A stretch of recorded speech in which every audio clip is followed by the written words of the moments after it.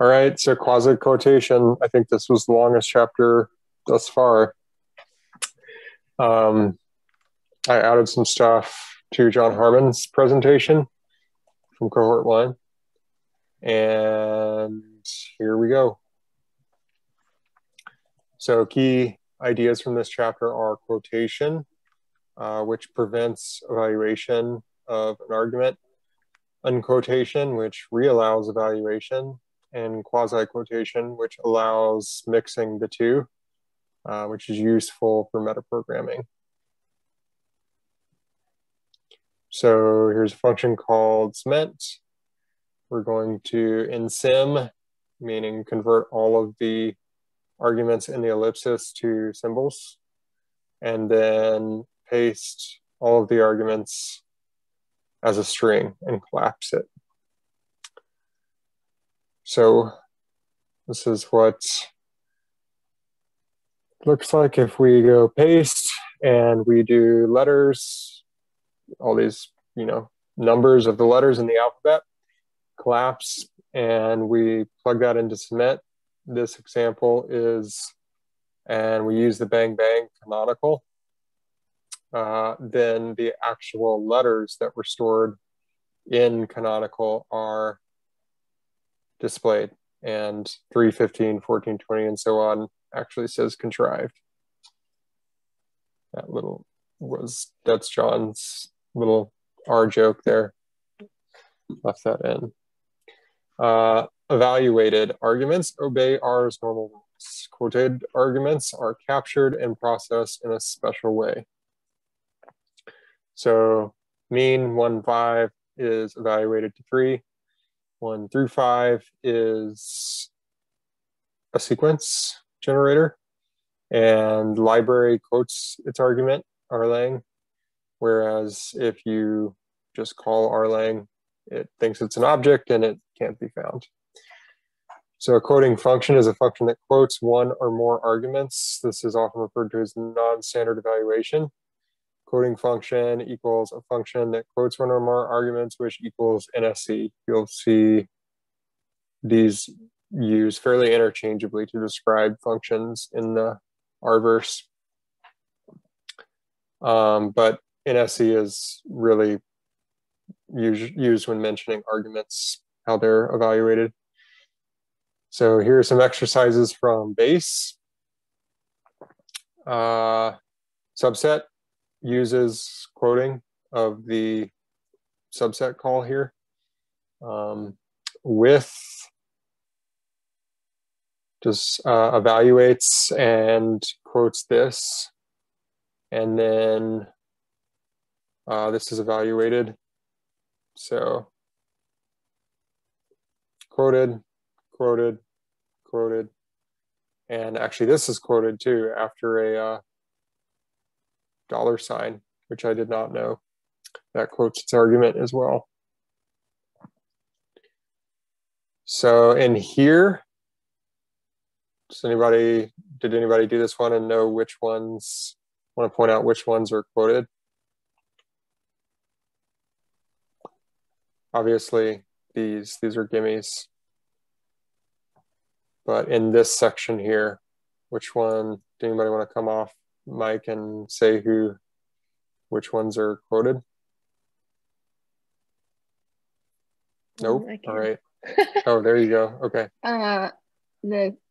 It's quoted in group by and summarize the cylinders and PG. Mm-hmm. And then in ggplot, this one actually confused me. So sil and mean are quoted in the aesthetic, but the aesthetic itself is not, which I thought was weird. Yeah. Because these two exercises, because I think you left off the remove on the previous one. Oh, whoops. And that one was like opposite of what I was thinking as well. Because remove is quoted, but like it doesn't follow Hadley's rule of the object behaves according, like you can obviously call empty cars and get I guess that maybe I didn't understand Hadley's rules.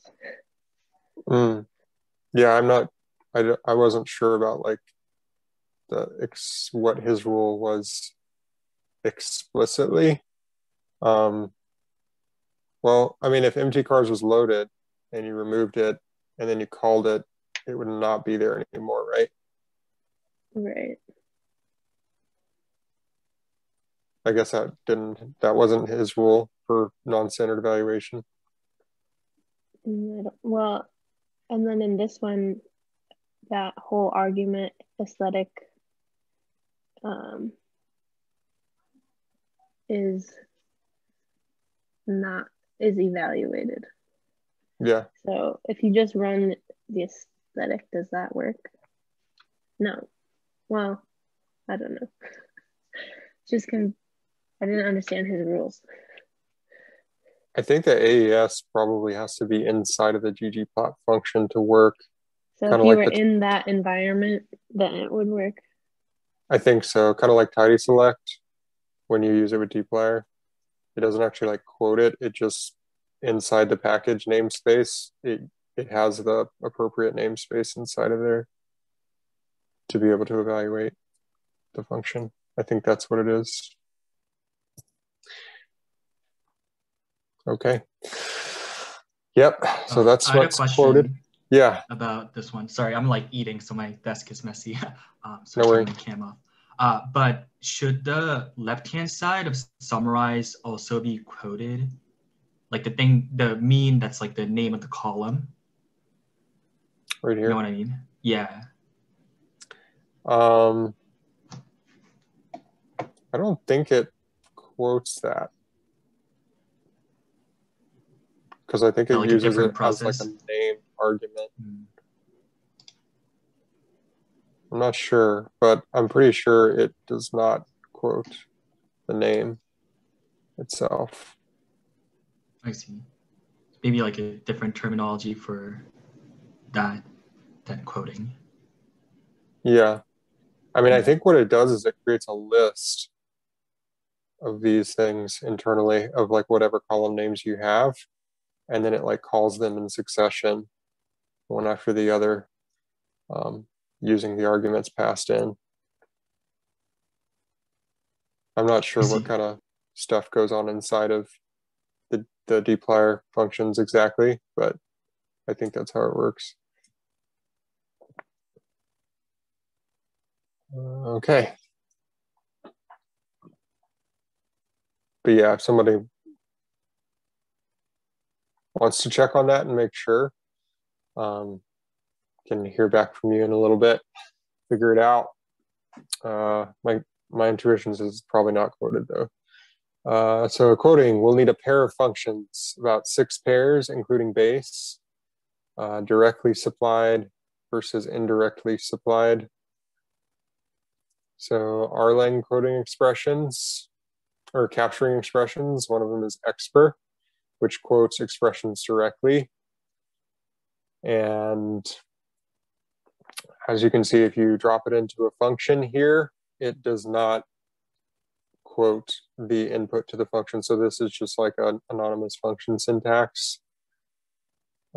Using base R, you just wrap it in parentheses, and then you have some parentheses here. So it's like declaring this function and then passing these values as the argument. And we see that it doesn't quote that 1, 2, 3, it just has X. But if we use an expr, we can quote the expression. So if we pass 1, 2, 3, the output is the expression 1, 2, 3. So exprs quotes multiple expressions directly. So you can pass in a number of arguments there. So that's what I think is happening inside of summarize there. So it's actually just like making a list of like names like that. And it's like, you know, value Z is this quoted expression 3 to the 4th power. But I haven't looked down into the source code. In exprs, quotes multiple expressions from the user as well. So it's useful for quoting ellipsis. So we can pass in these two expressions here.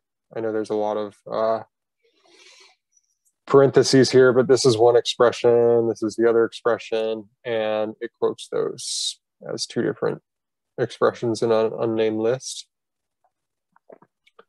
Got an extra. Oh, wait, because you put 10. Okay. I was going to say, you got e to the 8 and e to the 9. Just simplified it for you. Yeah, that caught me off guard when I saw that too. I was like, oh, okay. Yeah, simplified it. Okay, so sim converts the character data in an object or a character directly to a symbol. So we can just turn this character into a symbol this, or we can pass the argument to sim, and rather than quoting the argument, it will store the character vector inside of the object as a symbol object. So when we go and use the bang bang operator on sim object, we end up with MPEG being selected. MPEG, MPG, miles per gallon. NSIM converts user specified character data in an object or character directly to a symbol. So we can use NSIM symbol inside of a function. And what that's going to do is it's going to take this input argument here, symbol, and it's going to NSIM the character value in there. And when we pass these arguments to the function, we pass the empty cars and we pass miles per gallon as the character vector. When we unquote that, well, NSIM it and then unquote it, we get the miles per gallon again. And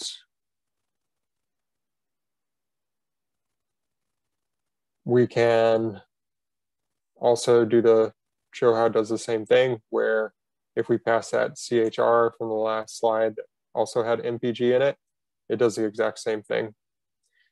So it NSIMs it, and then I don't know why I had to use all of here, but I did. So SIMS converts multiple characters in an object or character vector directly to a symbol. So pretty much the same as what we saw earlier. And if we're using an object that has multiple symbols inside of it, the bang, bang, bang operator is necessary to unquote multiple objects inside of a symbol. So here we have the miles per gallon and horsepower.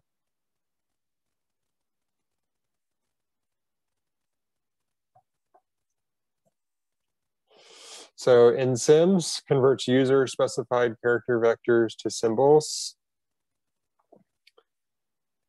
So here we go, NSIMs, and we can pass that CHR and we get miles per gallon and horsepower again. Or we can pass these three variables as ellipsis and NSIM them and unquote them with the bang, bang, bang operator, and here we go. So with base R, it's just confusing, but we'll try it. So xper equals quote, xper's equivalent is a list, and the base function closest to nxper is substitute. So we can create a function that substitutes x, passes in x, and then creates an expression that squares that. And so if we pass in x plus y as the expression, then we get this expression out. The equivalent to in xpers is an undocumented feature of substitute. So we can do as list substitute and then use this like ellipsis function thing. And we can pass in these variables here and get a list of quoted expressions. So bquote provides a limited form of quasi-quotation using the tilde and the dot. This formula is a quoting function that also captures the environment. Back a long time ago, I learned about bquote on Stack Overflow and used it for a couple of things really early on, where I was trying to wrap my mind around, like, how do I accomplish a metaprogramming task? And it has some odd behavior in certain situations. So does substitute. So substitute can be used to substitute. So we see that again. But we can use the second argument to make it explicit. So we can provide this list, x equals 4 here. But what we get out is x plus a, even though we passed in 10 times x as a. So this is something to note, is that it is not possible to substitute two things at once when you use this argument. When you use the argument, it does not allow you to substitute. It's either one or the other. It inactivates the expression substitution when a list is supplied to substitute.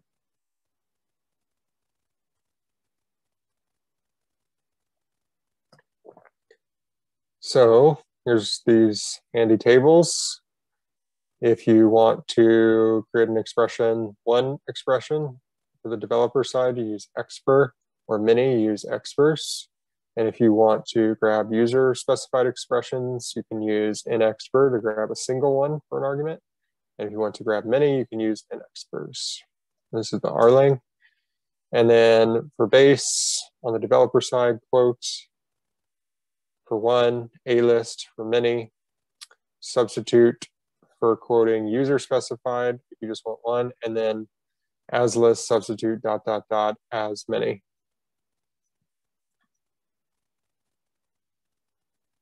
Unquoting. Quasi-quotation means you can unquote selectively. Base R doesn't allow you to selectively unquote mostly. Unquoting means replace the symbol with the stored object itself.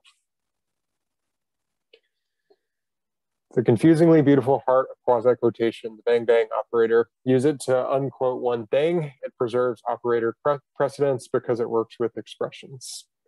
So we've already kind of seen how this works, but if we want to create an expression with -1, and we create this character, and then we unquote the x, then we get f -1 of y in the expression, or we can unquote the y and get f of x and a character.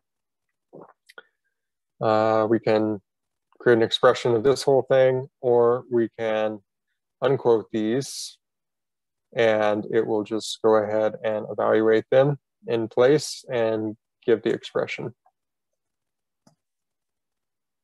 So now we're on our way to metaprogramming, unquoting a function. Expression, we can unquote the function, unquotes the result of f of x of y, so an extra pair of parentheses is needed. So if we try to create a function here that unquotes the function passed in, x, y, and we go replace f with mean, then we get mean x, y. So we can replace whatever function is coming in through from the user there. And we can do it with inexpr as well and see how that works more clearly. So to avoid nested parentheses, it can be clearer to use rlang call to, which allows you to pass in a function and you inexpr it, and then you can pass to, well, this just adds on the developer side two expressions, x and y. We can see that the user specified mean, the output is a expression mean x of y. So unquoting a missing argument. Missing arguments, there's a missing arg function from rlang. And we can use it to make an expression that looks like this. If we unquote, if arg is missing with no default, it's going to get evaluated when we try to unquote it with bang bang, and it's going to throw an error. So we can use maybe missing if we're trying to unquote it, and we'll get this expression here with missing values. So this might be useful when subsetting like a data frame with the bracket. It's one place I can think of where we need missing arguments. Unquoting in special forms. So this errors, can't just unquote that directly to the $. Rather, we can use the $, in backticks and call it as a typical formal function. And in that case, we can in expr and unquote our X argument passed in here. And then we'll get the standard infix form as the expression.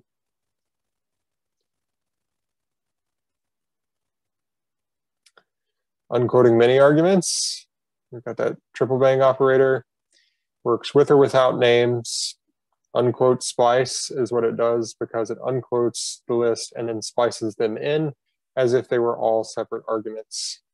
Can be used in any rlang function that takes ellipsis, regardless of whether or not it's quoted or evaluated. So here's an example. We can create this list of multi-args, and we can take an expression of f and use the bang bang bang operator to splice those in. That's what we get. Or we can use it with call to do basically the same thing.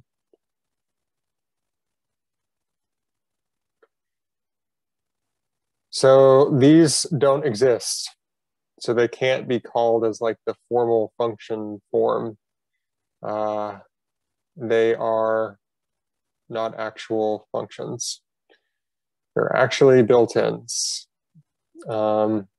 It's the equivalent of that operator, and somehow that quotes and unquotes quasi-quoted expressions.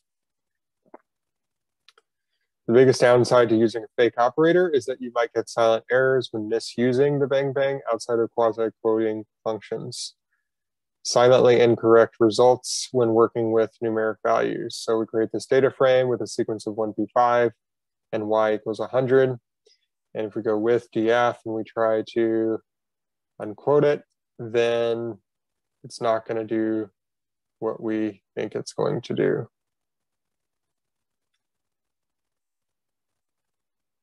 If you actually need double negation, you can use the parentheses there around the first exclamation point. If you inline more complex objects, their attributes are not printed. So if we inline this data frame here and unquote it, it's just going to show up as a list. It doesn't retain the data frame attribute. But when we evaluate that, it does show that the class is still data frame. The solution, use rlang expr prints, and when we do that, we see that it is still actually calling it on a data frame. Bquote, back to base, does not provide an unquote splice operator that allows you to unquote multiple expressions stored in a list.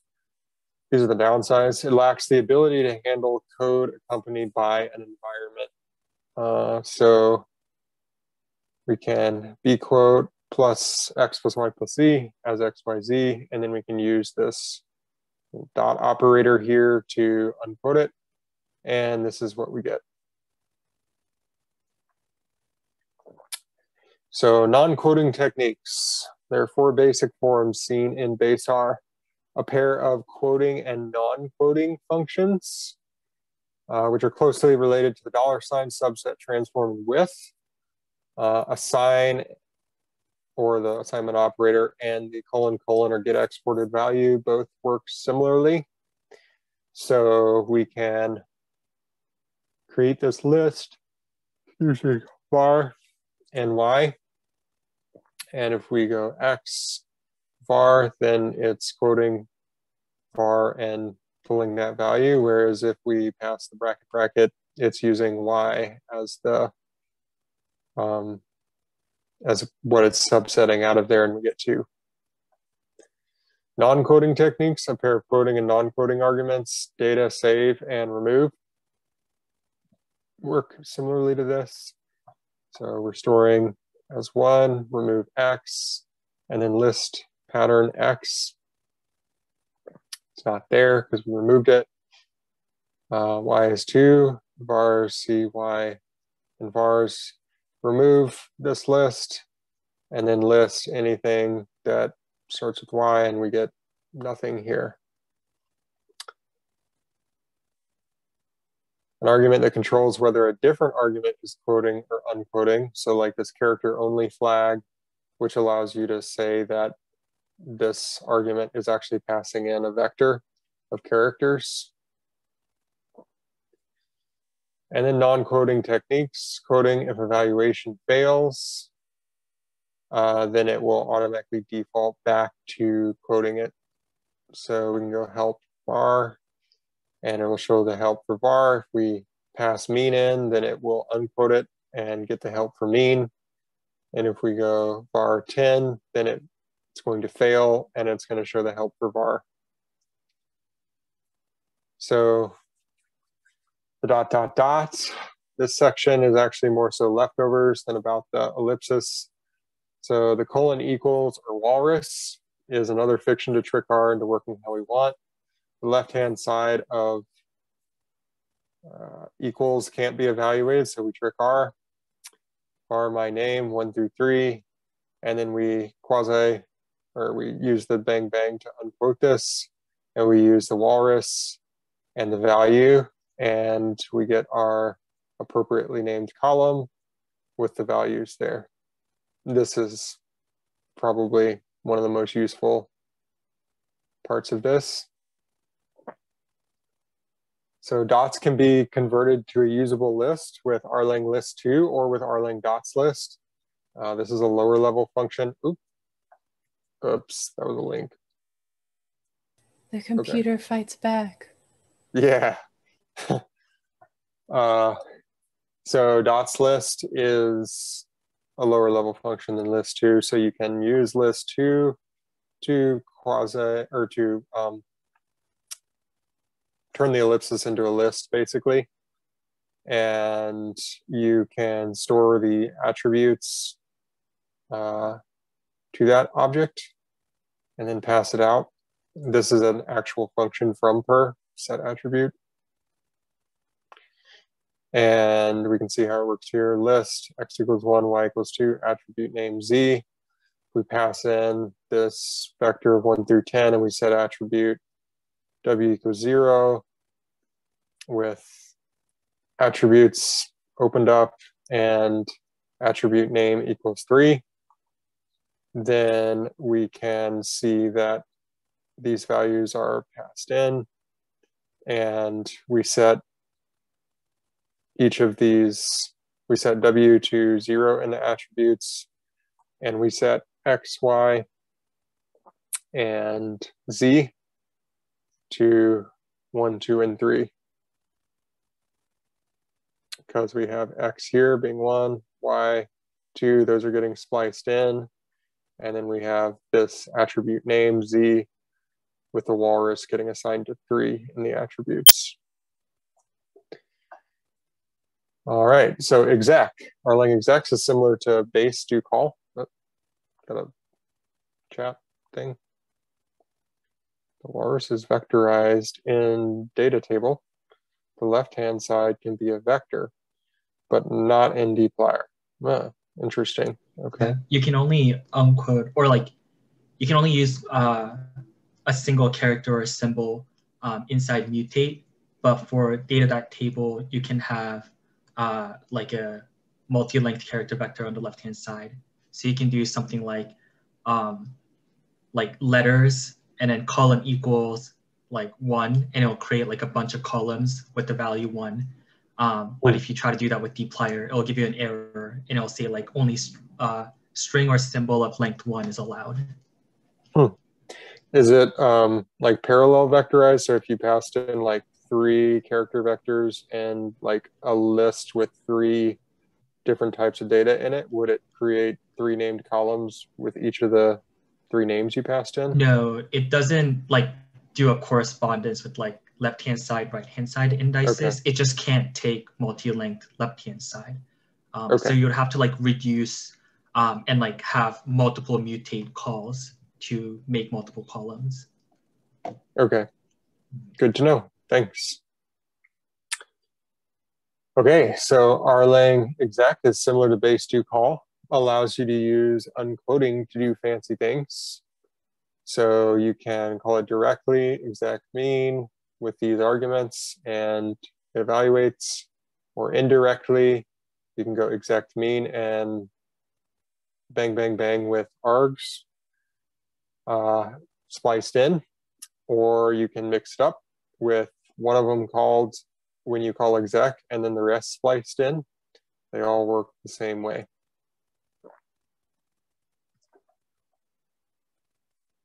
Exec continued. So you can also use walrus if you want.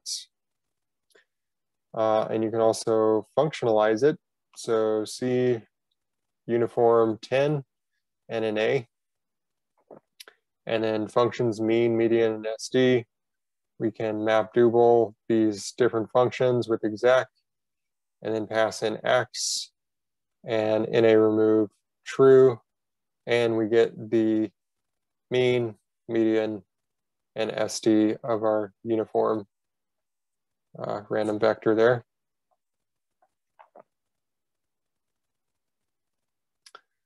So the dots list has a couple of features. Ignore empty allows you to control exactly which arguments are ignored. Homonyms controls what happens if you have multiple arguments using the same name. And preserve empty controls what to do with them.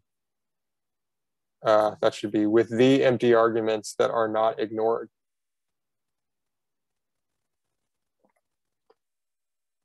So with base R, there's do call.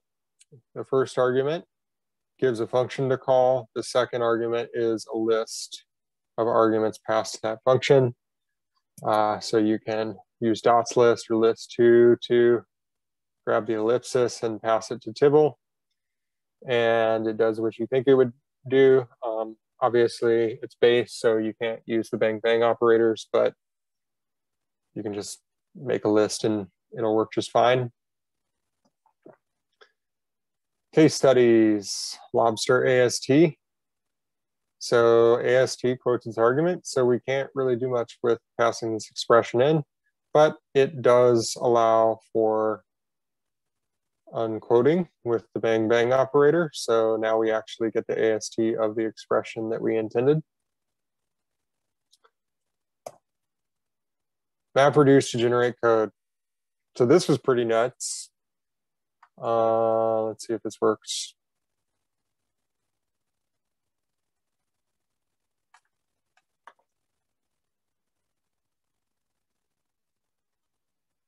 Yes.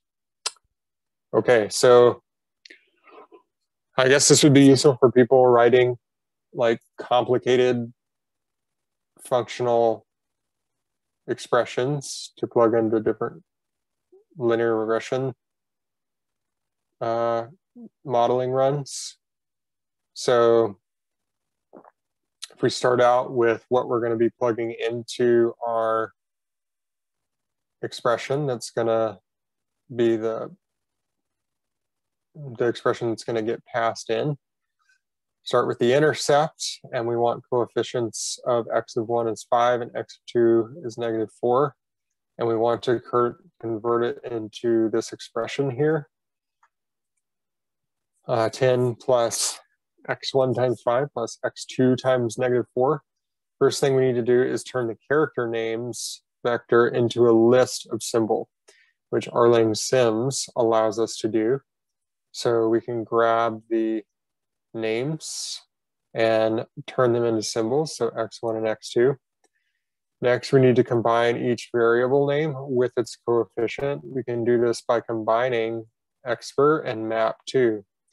So if we map to along the names and the coefficients themselves, and we call Erlang expr with the unquoted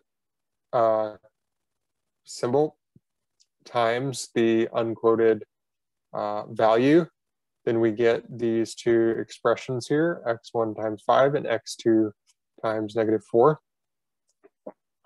In this case, the intercept is also part of the sum. Although it doesn't involve a multiplication, we can just add it to the start of the commands vector. So we're just gonna grab the constant and put it in there in a commands vector. And now we see we've got the constant and we've got the two values.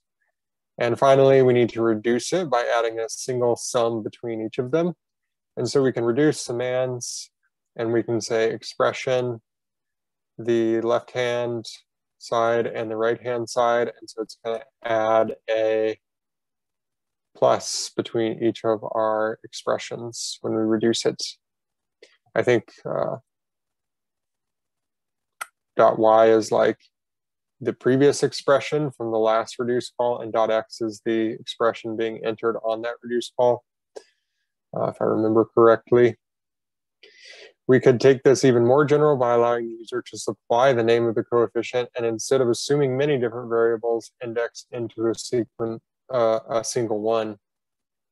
So if we sequence along coefficients and we pass in, we want to pass in the expression y as the object that we are indexing into, we need to unquote that.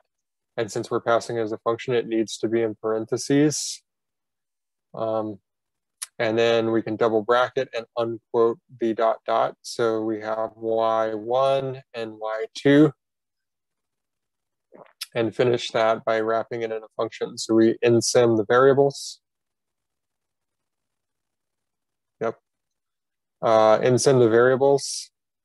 And then coefficient name, map along, sequence along, and we're taking the values from above, so with minus the 10, the number 10 constant, and we're going to make that expression with the indexes, and then we're going to map along all but the constant and the coefficient with the coefficient name, and then make that long expression.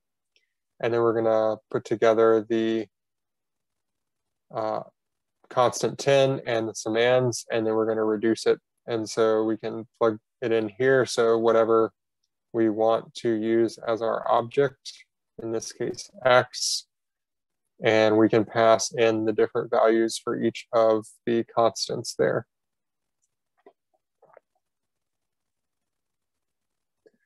Don't know if anybody would actually use that, but that's Hadley getting super meta on this. How do I get back to my presentation? Well,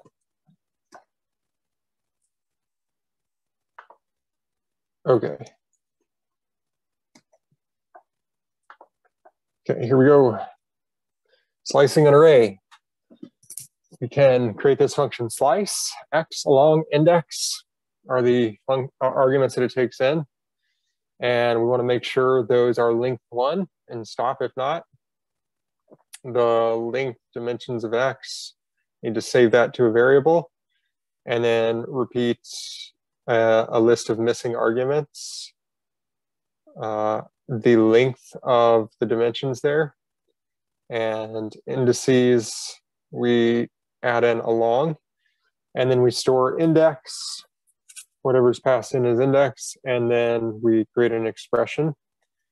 So array sample 30, taking a sample of 30, and then 5, 2, 3. So we can slice x will be the object, with, at the first location, we're going to put a 3. And so we get that expression there. Or at the second location, we want to put a 2. Or at the third location, we want to put a 1. So it basically just stacks up missing arguments for the other arguments and puts the value for index in the location that we specify with along. So you can also create new functions with rlang new function, a function that creates a function from its 3 components, arguments, body, and optionally an environment. So we can use xpers and just put x without an argument there. And then we can put xper and we can unquote the exponent argument passed in from the top level function.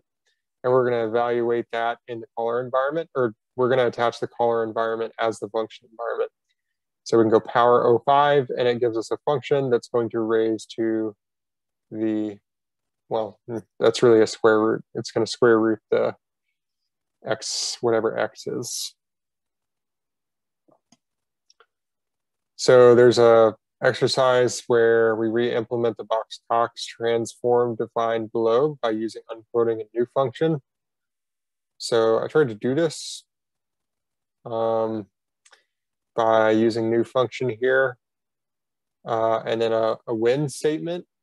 So in place of the if, I just used per when and replaced based on what lambda was. Either if it was 0, then we're going to replace it with log x. And for everything else, we're going to replace it with x to the lambda minus 1 divided by lambda. So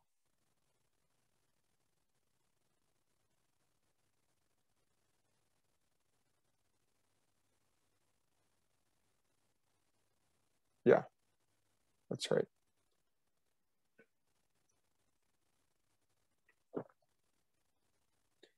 All right, so a little bit of history. Quasiquotation was first used in the programming language Lisp in the mid-1970s. Lisp has one quoting function, the backtick, and uses comma for unquoting. Most languages with a Lisp heritage behave similarly. For example, Racket uses the, these are like all languages I have not heard of. Backtick and at enclosure uses the backtick and the tilde. And Julia uses the colon and the at symbol. All have quasi-quotation tools that differ only slightly from Lisp.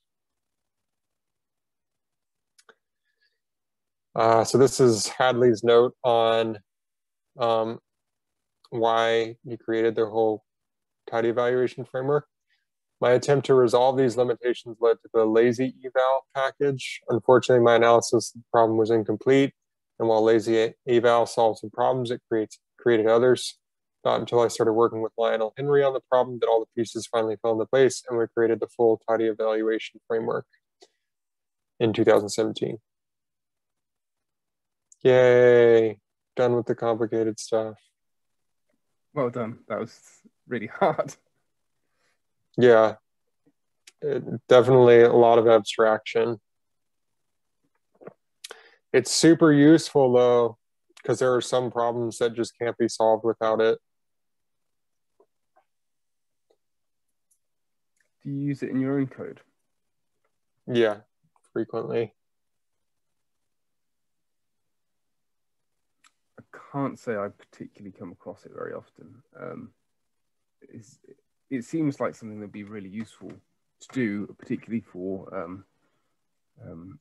a lot of other tasks when you're just feeding in data or piping data through, but I can't find a use for it in my own work. It does look like it could be useful. It's just I'm not sure I can get my head around it. I just find shortcuts instead. Well, say shortcuts, probably long cuts that are increasing processing time. I mean, it works really well when you want to write less verbose code. So let me see if I can give an example of this.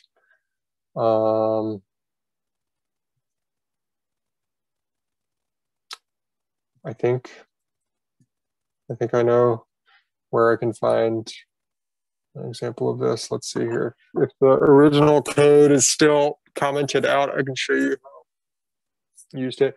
I mean, it's most often, I use it a lot when I'm consulting because I'm usually making things for somebody else who is also a data scientist.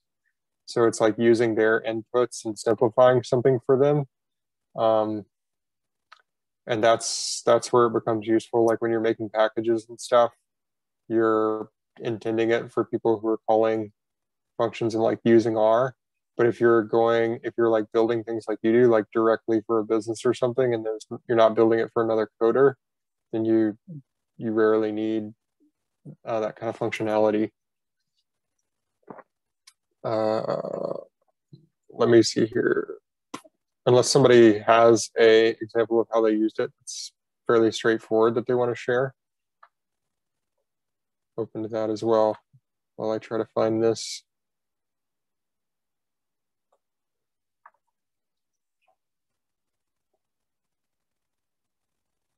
Can I show you all the like walrus behavior that differs between dplyr and data table? Sure. I just stopped sharing. You can pop it on. Yeah, I use both dplyr and data table, and like this is one of the times when I actually use data table more. Can you all see the screen? Like my RCD? Okay. So if you were to do like a vector of new column names, like whoops, say col1, col2, col3, and say that you want to create like 3 new columns with these names, and set that to a new value like 1 or like NA. In data table, you can do something like, let's grab empty cars. In the J, data table uses like parentheses for kind of like bang bang, but with multi-length vectors. Or this is like kind of their style of unquoting, or quoting. So this gets quoted and then gets evaluated in the global environment inside of the J. And so it doesn't create a new column called new calls. It will create 3 new columns because that's the value of new calls. It's a 3-length vector. And is the parentheses what controls that? Yeah. So if you don't have the parentheses, then you will just get new calls. Like this works like dplyr without the walrus, like just equal sign in dplyr. If you wrap this in parentheses, the new calls gets, I guess, quoted and then gets evaluated with respect to the global environment. And so you get back 3 new columns. And this is like kind of useful when you want to do like dummy coding, because I think you can also put a function in the left-hand side. I forget off the top of my head, but I've done this. But you can have a function that refers to each element of the vector and be like, if this equals like col1, set that to 1, col2, set that to 2, something like that. In dplyr, you can't do that. So obviously you can do something like this, where you would just have a new name called new calls. You would expect maybe something like bang, bang, bang to work because this is a multi-length vector. It doesn't. If you want to try, I think with just walrus, it will tell you, or that's the same thing. If you want to try, how would you do it? If you want to grab the actual vector, it will error and tell you that you can only have a string or a symbol, which is kind of confusing to me at first when I got this error, but this is like the key part. Like it has to be length 1, or it will error. And so like you can't try to, so like this isn't vectorized, you can't do any of these. See, again, I tried to unquote it. This should work if this was length 1, like we saw. It's multiple length, and so it tries to unquote it, and then errors that has to be a string or symbol because we passed it a vector of multiple length. And so if you want to create multiple columns like programmatically, then I think data table is probably a better way to do it, is my take. Yeah. Could you do, well, You could, I feel like you could use exec though. You could use like rlang exec mutate. Unsplice new calls, and I think would that work? No, because I don't think it.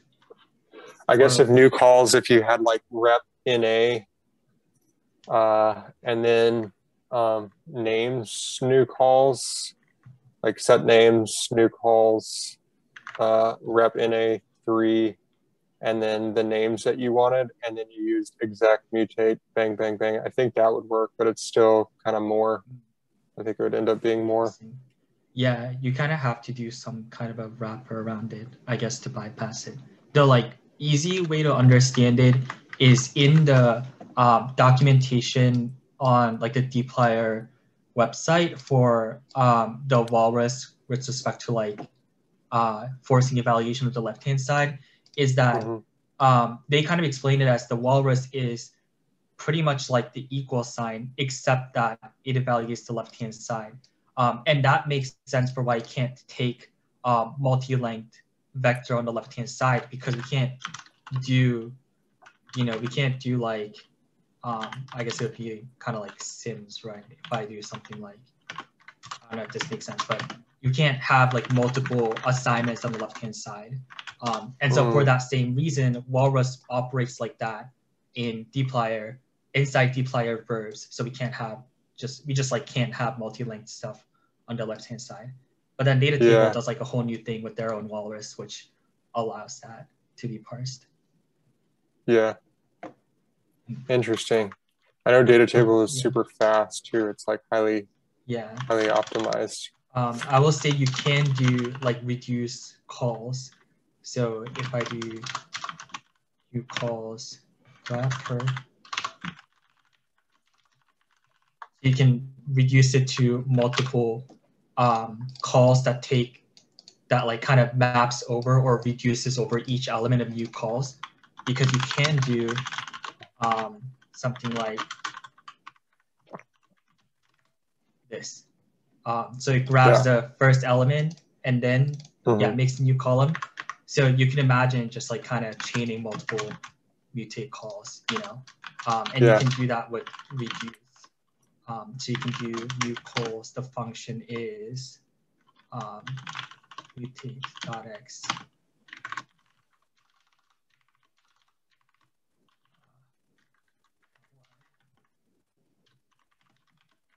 And then set init to the data frame. Oh, it needs, Yeah. Oh, interesting, nice. So that's just multiple mutate calls, but it's like obviously super slow. Let me try your code. Huh, that's pretty cool. I didn't, reduce always confuses me, but that is a good way to do it too.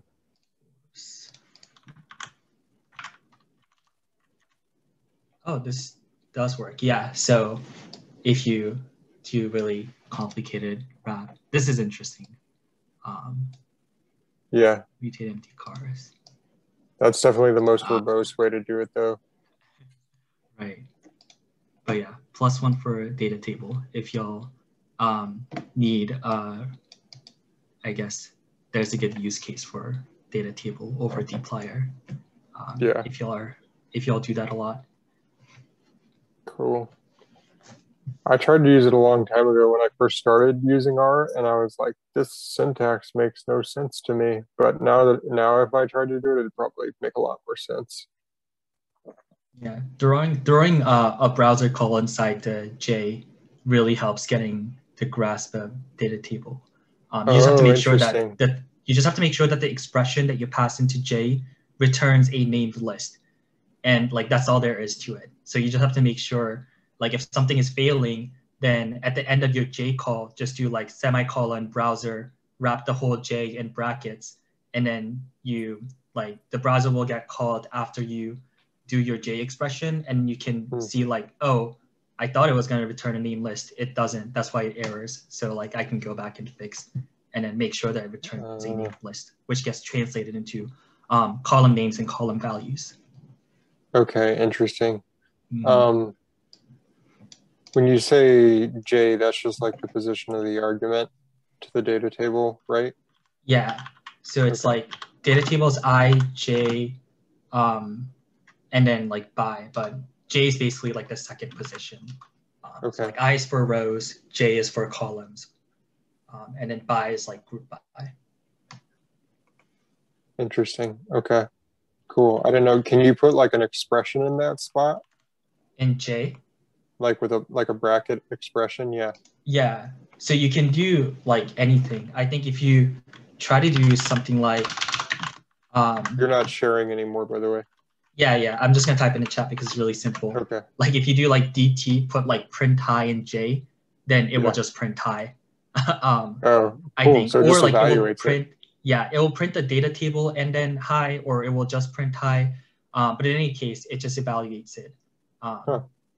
Yeah, so you can pretty much do anything. You can put in another data table inside the J. Yeah. Interesting. Cool. Thank you. Anybody have any wins this week? Fun things they did with R? Or just in life generally? Making some animations again for one of my papers. Oh yeah? And the reviewer asked for some simulated behavior. So you want to show us? Yeah. Do I want to show you? It's not very exciting, but I can show you. So do you guys know what reinforcement learning is? Yeah. So I have this paper in review on inverse reinforcement learning for guppies. And this is like some simulated guppies from the... Yeah. That's cool. Is that what GG Animate? Yeah. Yeah, I love that package. It's amazing. So how did you simulate their movement? So I fit a well, I can share the archive paper. I fit a model to like the real data. Oh, okay. And then I just like use the estimated rewards to then like simulate new experiments. Cool. I had this teacher in my data science program who was obsessed with mechanistic models. That class drove me nuts. He just like didn't want people to use data. He wanted people to like explain it through like differential equations and make like a function that could be evaluated to simulate something. Oh my gosh. That class just went over my head. Just flex. But I'm invited so Chris Weichel is my PhD advisor, and we got invited to their reading this paper at SAMC. I don't know if you guys know what SAMC is. What is the acronym? It's a Statistical and Applied Math Science Institute. It's in North Carolina, but very cool. That was my win. That's a win. You'll see all my GG plots in here, and I have to make everything black and white, and I'm so sad, but it happens.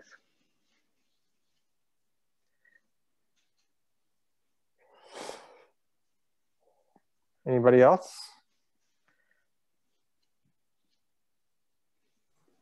It's definitely not a win, but I deleted several thousand rows of data today by accident from a database I've been spending a few hours building. And that was an enjoyable experience. That's a win. Well, it's not a win because I've got to rebuild it all tomorrow. Yeah, obviously. That's a major lose. Yikes. Ouch. But, if you're having a bad week, just so you know, it could always be worse. True that. That paper's really awesome. I might have to look into GG Animate a bit. That's really cool. I saw a question that June actually answered the other day, which was amazing. It's really nice to look at, and probably helps people understand graphs a bit better because it adds that extra bit of information in there, doesn't it? Yeah, it's like ggAnimate uses like its own very high level API so that you don't have to think of like frame by frame manipulations. So instead of trying to think of how to like for loop and create multiple plots and patch them together, you're kind of thinking of like different, I guess, like engines that can animate like a static plot, but through like a continuous like dimension of time, I guess. Which there's a lot to look into for ggAnimate. So I've learned a lot studying it. It's really easy if you know ggplot. And it uses like this like gluing. I don't know much about gluing, but that's how you get like variable, the title changes like each iteration, it'll say that's like transition. Well,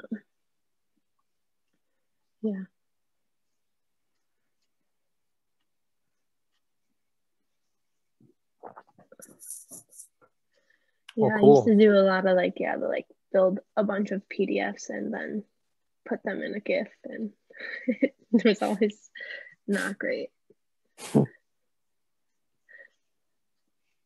I used to make flip books in my notebooks in class. Oh. I feel like that was the origin of these things. Roberta, are you in a hotel room? No, I just moved to a new flat. So I guess that's a win. 1 hour win. Yeah, that's a win. Yeah, I moved Friday. So how do you feel about it? It's all right. It's in a small town in the north of England. I didn't move because I like the place, but because my girlfriend lives here. And so we finally are living together after a few years in a long distance. So, well, that's awesome. Yeah, I guess that's maybe your personal win.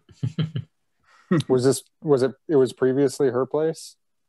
No, she used to You live. moved in together? Yeah. Yeah, that's the way to do it. Yeah. Trying to co-occupy somebody's place that was previously their place never works. It's been very messy now because we have stuff everywhere, and like we have been buying stuff, and I'm in charge of the gadgets. So I've been trying to find every gadget I can. So that's been fun. What gadgets have you found? Well, I got those robot vacuum your stuff.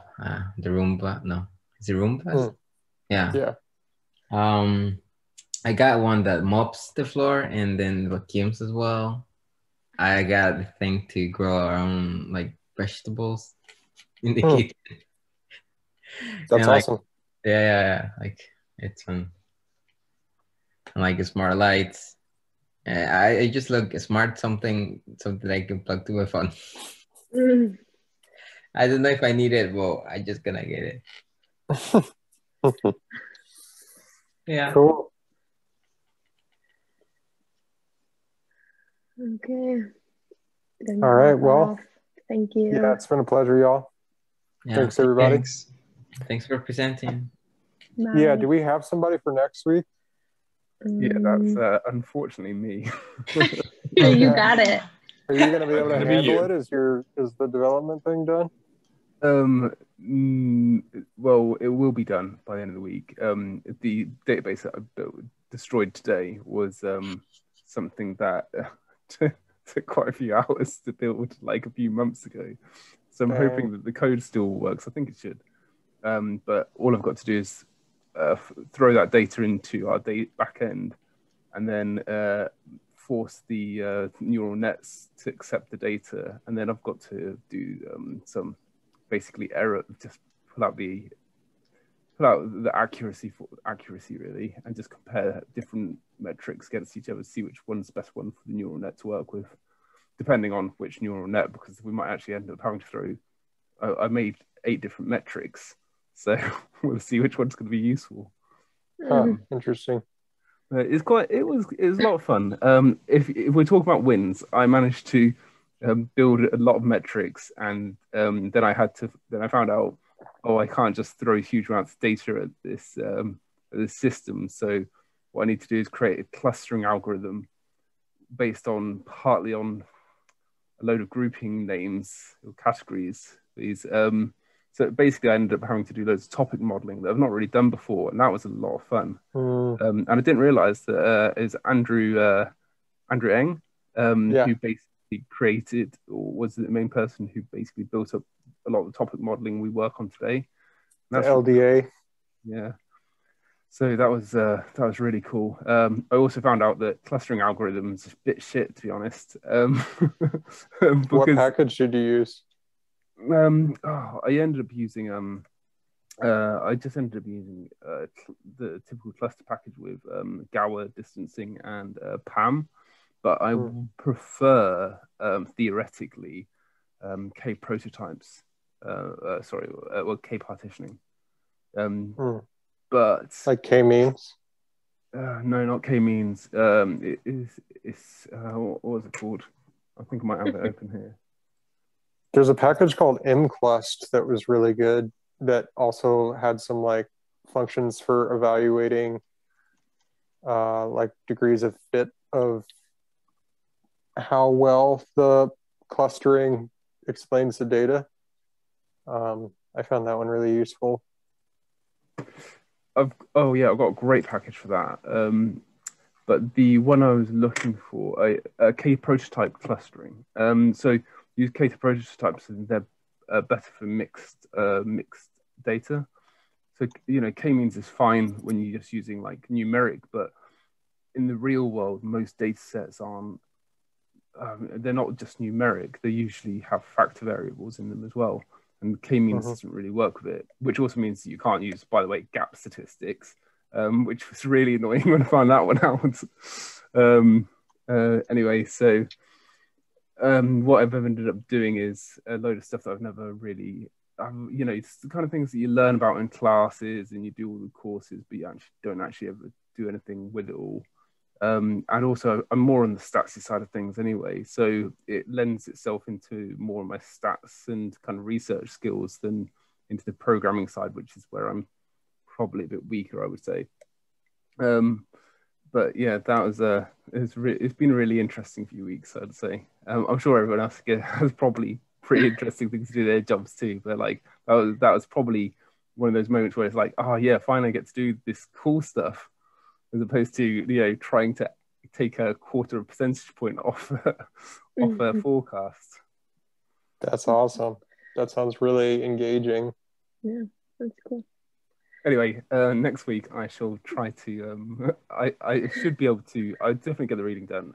But it also looks like someone else has done a pretty good presentation anyway. So long as I can get through the reading, I should be able to get through the presentation as well. Just hope that I understand it a bit better by that point, because to be honest, I found this section a lot harder than the object-orientated section, which actually, to be honest, seems quite easy now after all of that. But this is just a whole new way of thinking for me.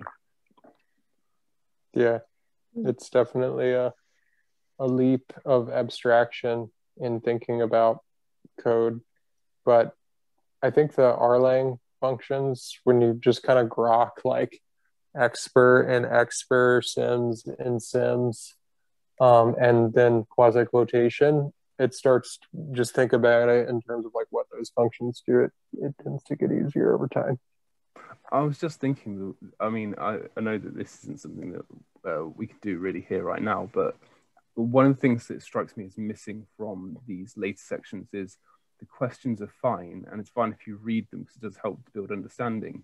But the problem is it doesn't get embedded in your mind. It reminds me of doing data camp, which is you go over it, you learn it, you can pass the section, and then you come back to it later on when you need that information. It's like you can learn it a bit faster, but it's not embedded really in there. And it's not until you have a project that, a bit like when I talked about the clustering and stuff before, it's like it doesn't get embedded until you spend some real time actually working on it. It'd be cool to have, like, say, some kind of guided project, like what is it the Python groups love, the notebooks, like a project notebook that you could work through. That'd be really cool. Well, I have a problem that I'm trying to do on a package right now that involves NXpers and meta programming and R6. If you want to help me figure out how to do this freaking thing, I'd be all about it, because I've been working on it for like a week. It was that thing I mentioned the other day about the environments and trying to figure out how to attach like an environment to an enclosure, and it doesn't work the way, like what I did like seemed like it worked, but when you actually use like eval tidy on the thing, it doesn't evaluate it the way you would hope it would do. It attached the environment, but it didn't evaluate properly. It doesn't actually like store data to the right place in the attached environment. So I've been trying to figure that out today, like debugging it, and it's embedded deep down in like an R6 thing, and it's data coming over a WebSocket. So it's like it only triggers when the data comes in over the WebSocket. And I can't figure out how to get it to interact with other data in the R environment. Like I want the data coming in over the WebSocket to interact with other data in the environment. Nah, it's not working yet. It's a beast. It sounds complicated. It's to say the least. Okay. Bye, Thorin. Yeah, sorry. Sorry, guys. See you next week. Everyone. Nice. Okay. Bye. Thanks, everybody.